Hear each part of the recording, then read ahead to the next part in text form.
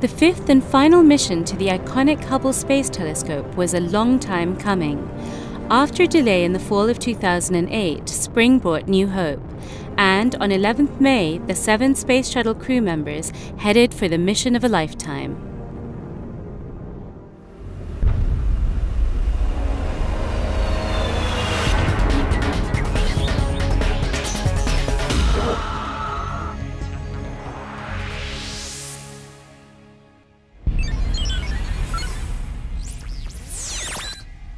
This is the Hubblecast, news and images from the NASA ESA Hubble Space Telescope.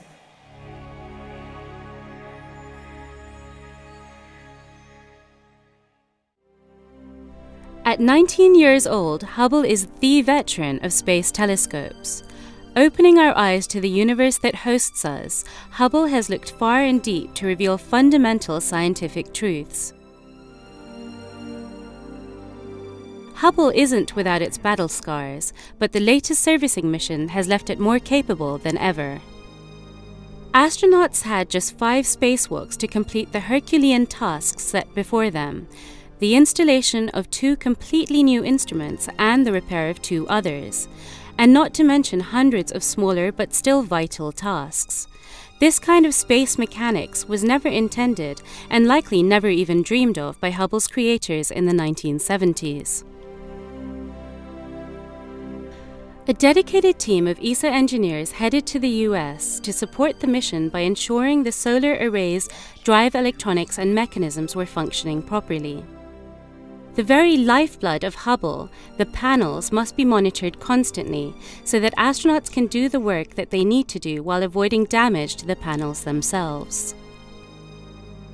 But before anyone could support the mission, it first had to get off the ground. A bright, clear and powerfully hot morning with very few clouds looked promising for an on-time departure. Invited guests, scientists and engineers and the press gathered across Kennedy Space Center to watch Space Shuttle Atlantis rise with the hope of rejuvenating Hubble. 4, 3, 2, 1, and liftoff!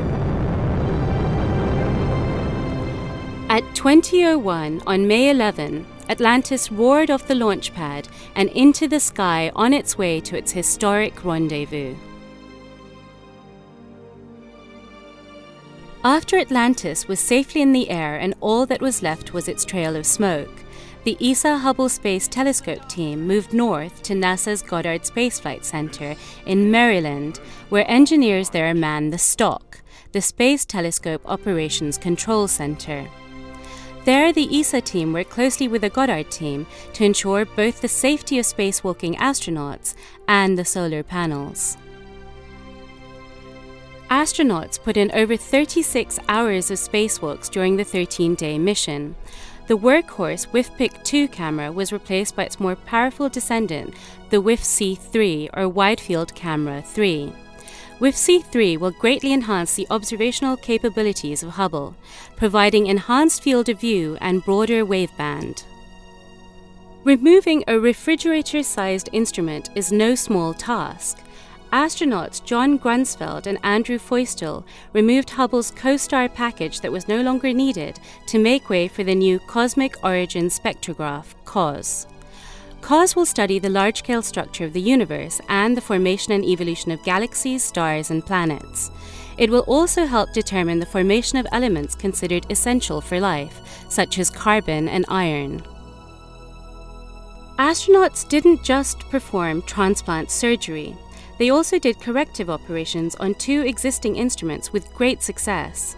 The Space Telescope Imaging Spectrograph, STIS, that combines a camera with a spectrograph and covers a wide range of wavelengths from the near-infrared region into the ultraviolet, was affected by a power failure.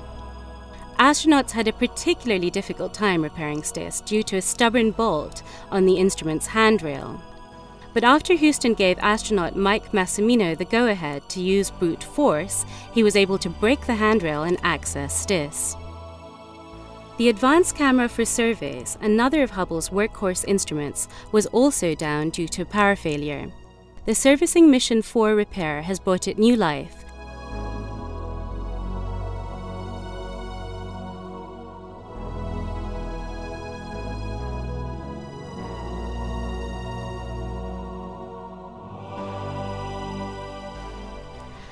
As astronaut Megan MacArthur released Hubble from the shuttle's grip and the pilots carefully maneuvered away, it was a bittersweet moment for the astronauts as well as the NASA and ESA support personnel on the ground.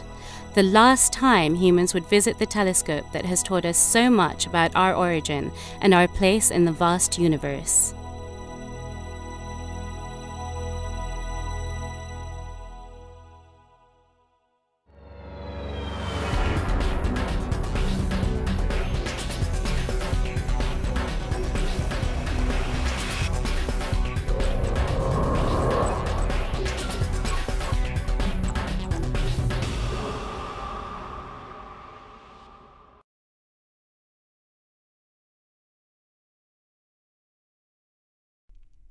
Now that you've caught up with Hubble, make sure to get the latest from the ground too.